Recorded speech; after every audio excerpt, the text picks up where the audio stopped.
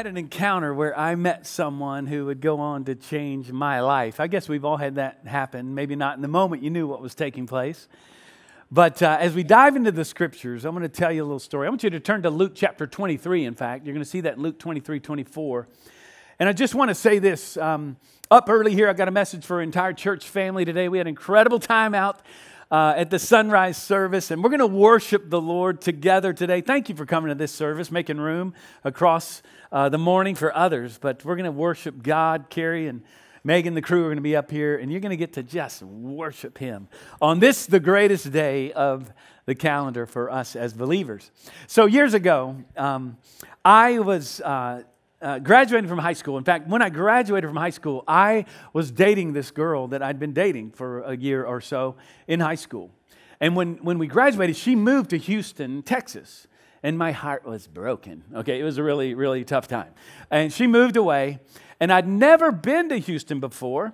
So a little bit after graduation, that summer, I got on a plane to go see her and her family. On the plane, same plane, was my cousin Ann, who was going to visit her best friend who had moved to Houston some years earlier. When we got off the plane there, I was just wanting to see my girlfriend. So I was making a beeline to her, there to pick me up. So Ann introduced me to the gal that she was with. And I just kind of, buzzed right past her. Little did I know, this girl that I was dating, we would stop dating within months. Imagine that, the long distance thing. Going off to college, right? And the gal that I buzzed past, I would meet again 5 years later in Charlotte at a wedding, Ann's wedding. I would fall in love with her and we would get married. My wife, Stacy, thank you very much. We met, is that you? All right, yeah, awesome. We met in Houston airport. I met my wife and I buzzed right past her. How crazy is that? Have you ever had an encounter like that where you've met someone only later to discover how much they would change your life? Again, I guess all of us have had that happen. Have you ever met someone only to realize later that, oh my gosh, like they're famous or something? I've heard some funny stories like that. Maybe you've met someone, watch this, and in the moment, you knew that you'd never be the same again. That's happened for some of us. I think all of us have had encounters with Jesus that are like this. You're somewhere on that continuum, that spectrum of fate today. And what I'm going to do here today is help every one of us figure out where we are and then how to move to the next step. In fact, I'm going to challenge you to go all the way with Him. Here's how we're going to break this down. We're going to look at His cross, His tomb, our road, our room. His cross, His tomb, your road, your room. So I want you to look at Luke chapter 23. So all of the synoptic gospels, the different gospels tell us of the story of the crucifixion. And here Luke gives us some detail in it. He's the one who tells us that He's beside two thieves and what goes down there. And then in Luke chapter 23, verses 44 through 46, okay, it says this. It was now about the 6th hour. This is actually noon, by the way. And darkness covered the whole land till the 9th hour, till 3 o'clock. And it was 3 o'clock, Good Friday, that He died. It says, while the sun's light failed. And the curtain of the temple was torn in two. Interesting detail He gives us. And then He cried out, Father, into your hands I commit my spirit. And He breathed His last. Now, John tells us that right before that, He said, it is finished. It says He cried out, it is finished. It was all that was necessary for your salvation and mine. It is why the curtain was torn. You might know this curtain, massive curtain, thick, that separated the Holy of Holies from the rest of the temple chambers, or from the rest of everybody, all right? And the Holy of Holies is where the presence of God resided. That was the location of the presence of God. Only the high priest could go in one time a year, the Day of Atonement. You see, it symbolized our sins separating us from God. Only one man go through these rites of cleansing and all this kind of stuff. One time a year could go in with fear and trembling. They even tied a rope to his ankle so if he died while he was in there, they could pull him out. I mean, literally. Because we could not go into the presence of God. So Luke tells us that the curtain was torn from top to bottom is what Matthew 27 says. Not from bottom to top, not from earth to heaven, but look at this. Our salvation has come from heaven to earth. It's not our trying to be good enough, right? It's not, some have said Christianity is not a religion, but it's a relationship. Maybe you've heard that before. Meaning, it's not our works that get us up to God, but it's God coming down to us in Christ to establish a relationship with us, right? You bring nothing to the table in regard to your salvation except the sin that makes it necessary. That's all you bring. Now, I could say it this way. Everyone here, everyone on the planet has a relationship with God. You're either, watch this, an unrepentant, unforgiven sinner separated from God for all eternity, or you're an adopted son or daughter because you've received His grace and His free gift, His perfect life, His death on the cross as your own, and His resurrection to bring new life to you. You're one or the other, but here's my question for you. Have you encountered His cross? Have you truly stood there at His cross? Have you seen Him on the cross dying for your sin? Because there you see God's justice, His holiness, His wrath towards sin, and His unconditional love for you. They collide at the cross, and redemption is made possible for us. That's what the cross is all about. Have you seen His cross? But watch this. Have you just stayed there? Does the logic of that make sense? Or maybe you just know Christ died on the cross like a lot of people. It's like a perpetual crucifix. He's not on the cross anymore. The story's not yet over, and the best is yet to come. So His cross, we see Him dying for our sin. At His tomb, we see Him raised again, victorious over sin, death, and the power of sin, even in our lives. So look at chapter 24. We see verses 1 through 12.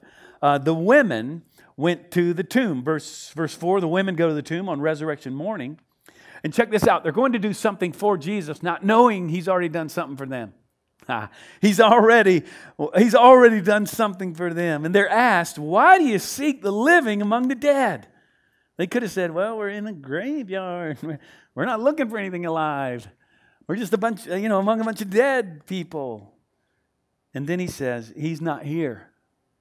He is risen. Remember how He told you, He says, He already told you this was going to happen.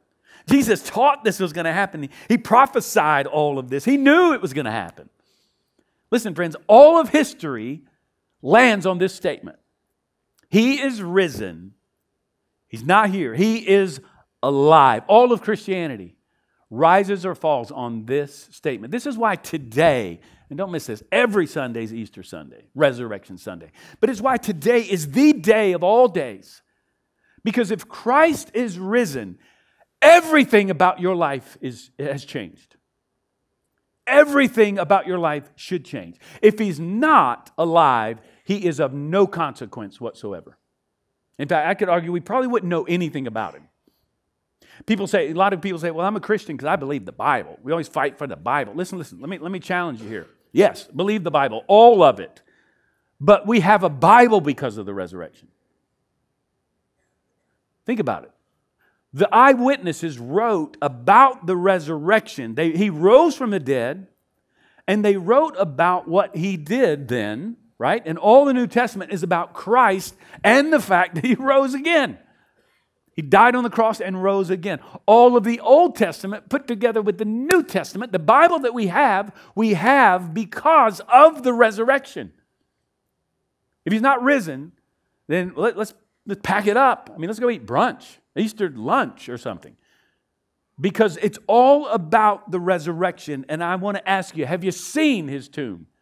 I've literally seen the tomb. I've seen it empty. And I get it. It seems far-fetched because it is. Hard to believe because, watch this, it's happened once.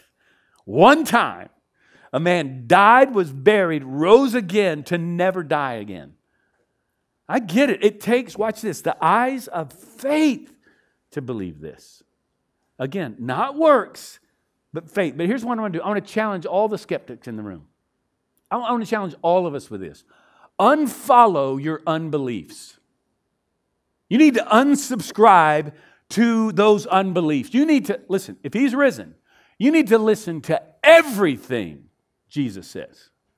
Everything. Are you listening to Him? Are you in His Word? Because His words bring life to you. Among dead things, He brings life. And I get it. See, the resurrection is a horribly inconvenient fact for those who want to dismiss it. And have tried to since the very first day, since Sunday of Easter Sunday morning. Listen, you may not know this. I've studied this a lot. Here's what we know about Jesus outside of the Bible. You say, I struggle with the Bible. Okay. I want to challenge you towards the resurrection. Here's what we know. Jesus lived. We know this historically. I'm talking about extra biblical material, we call it, outside of the Bible. We have history that tells us He died on a cross, capital punishment under Pontius Pilate. We know this. I don't need the Bible to tell me that. We know outside the Bible that His tomb was empty, and there's a lot of different then challenges as to why it was empty. There's all kinds of debates. We know His tomb was empty, and we know that His followers, outside of the Bible, we know that they claim to have seen Him alive. And then the church was birthed.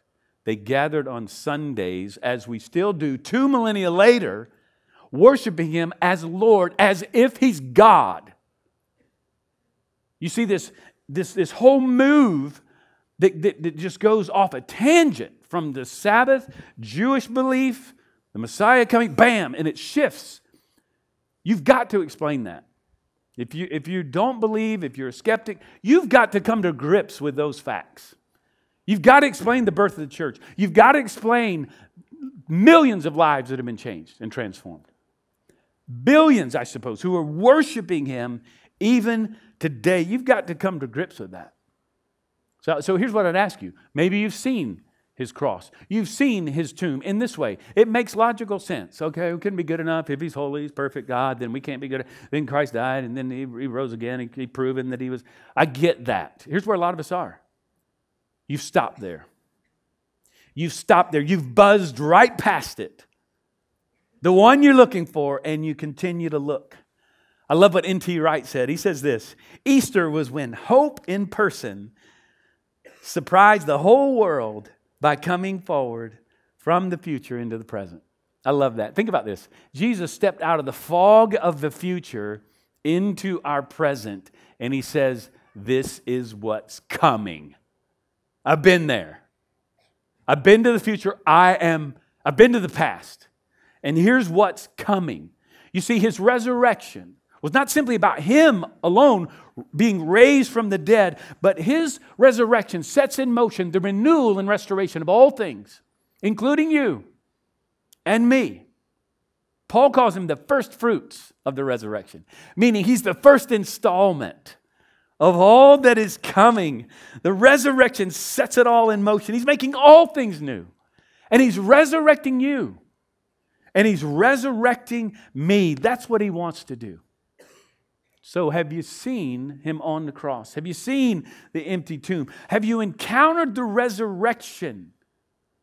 And I get it. Maybe for some of us, well, He's kind of blurry, but you cannot dismiss the empty tomb as inconsequential. Maybe you have. I want to challenge you. Let's take another step. His cross, His tomb, our road. And then our room. Look at our road. You see in verses 13 through 29, it's what Kelsey read earlier. We encounter Him again on Easter afternoon. Watch this. It's a 7-mile walk from Jerusalem to Emmaus. 2 men are walking along, and Jesus shows up. He has these random appearances, almost like a bird. He's just floating around, flying around. He shows up, and they're walking. Why is He on the road to Emmaus? Because they are. He's pursuing them. He's coming after them. Why are they on the road to Emmaus? Well, gives us a clue in verse 17. They look sad. They're downcast. That's a clue as to why they're on Emmaus. They're followers of Jesus. They are done. They're done. He's dead. He's in the tomb. They're heading home. Perhaps, listen, this is where you are today. Maybe you're on the road of disappointment.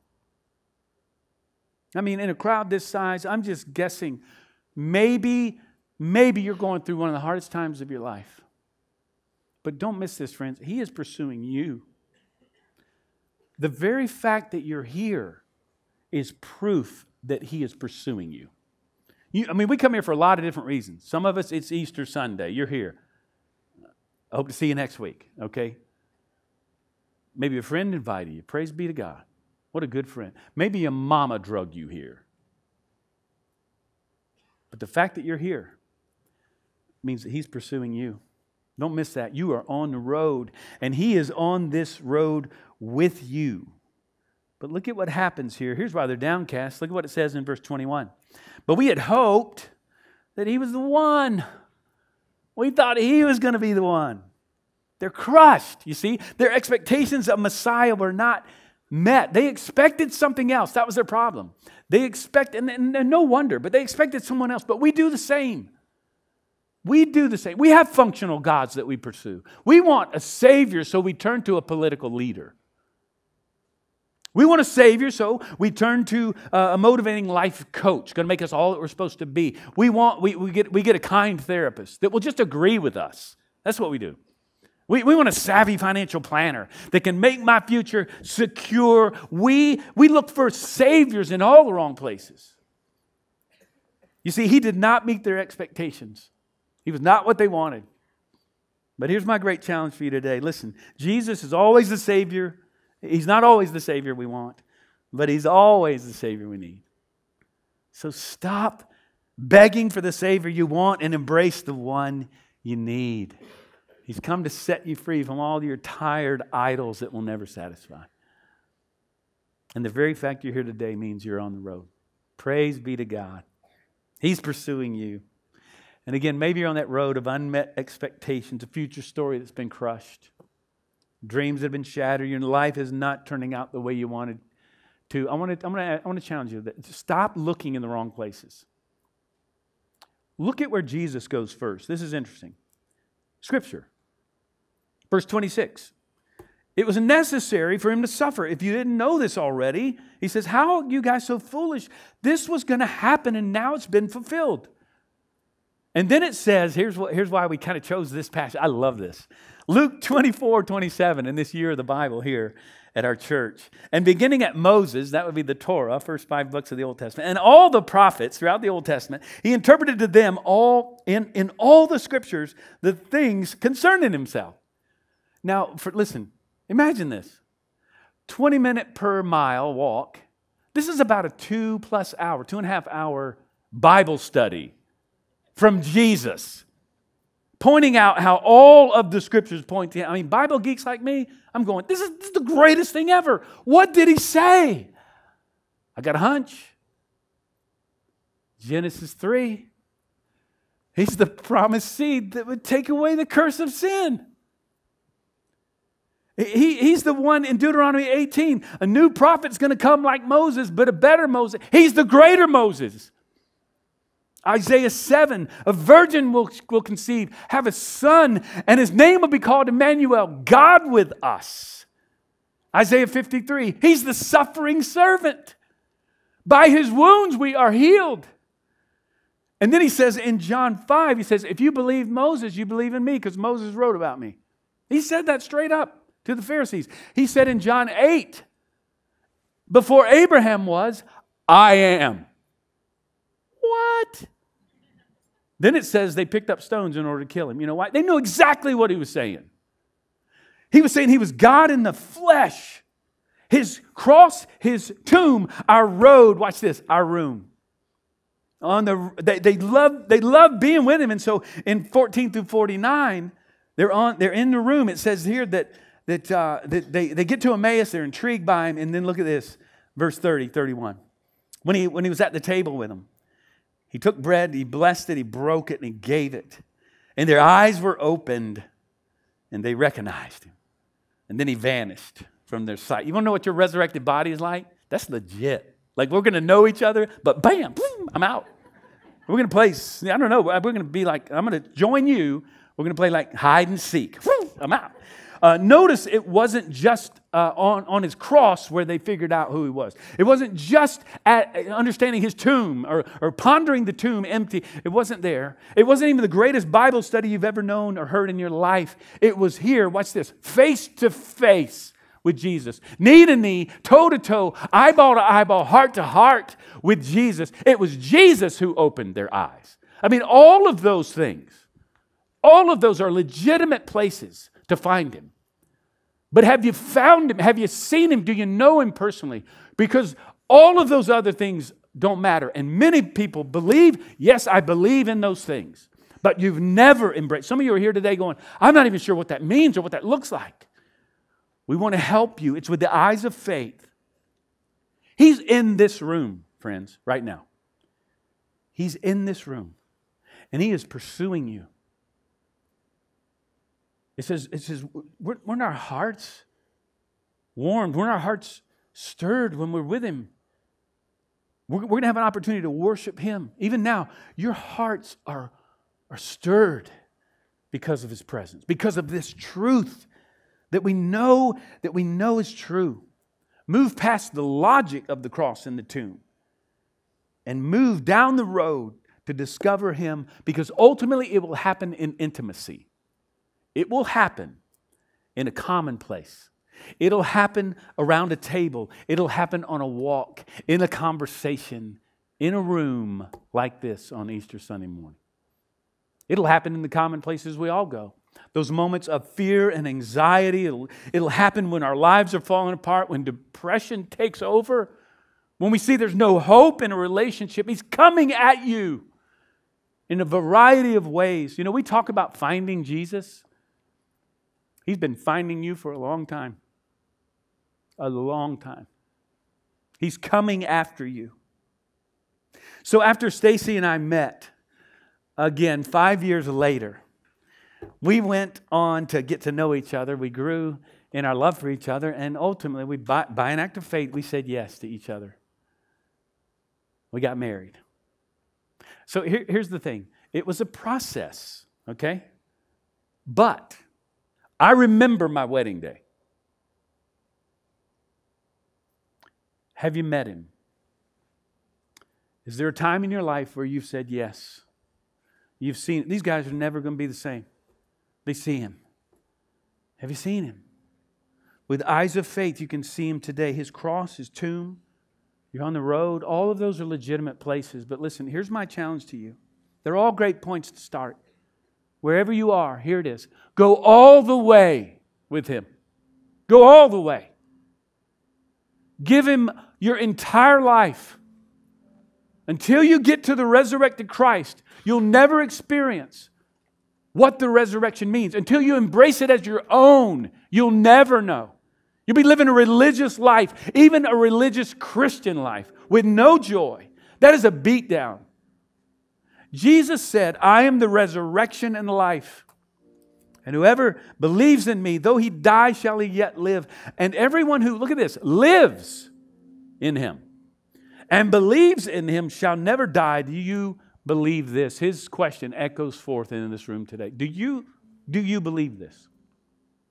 And wherever you are in this process, on this continuum, on this road, I can tell you, friends, we want to help you. Desperately want to help you to take your next step. So come with all of your challenges, all your questions. Give him your life. You say, well, I don't know if I've mustered up enough faith. The faith of a mustard seed. A little faith is all that's necessary, and he starts to reveal himself. We believe, and then we understand. Belief opens up the portal to see the resurrected one who said, I am the way, the truth, and the life. Give him your life. Worship him. Because death has been arrested. Not only on Easter Sunday, it's arrested in your life. He's bringing dead things to life. He wants to resurrect your life. Every relationship, every moment, every fear that you have. He wants to do it in your life today. That's why he brought you here. You're not here by accident. You're on the road, and he is pursuing you. So I want us to pray together. And I want you to receive Christ right now. If you've never received him, I want you to just bow your head and close your eyes with me right now. Wherever you are on that continuum of faith, Friend, if you don't know Him, by faith, just thank Him. He came, He died on the cross for you. The curtain has been torn so that you can step into the presence of God.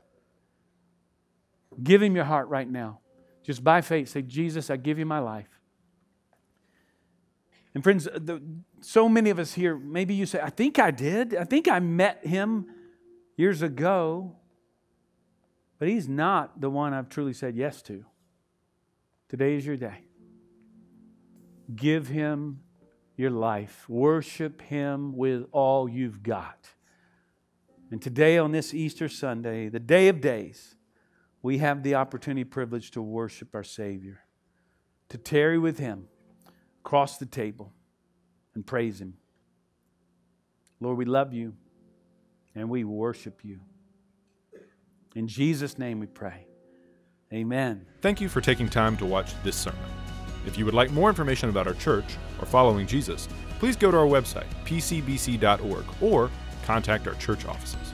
We hope to see you next week at church.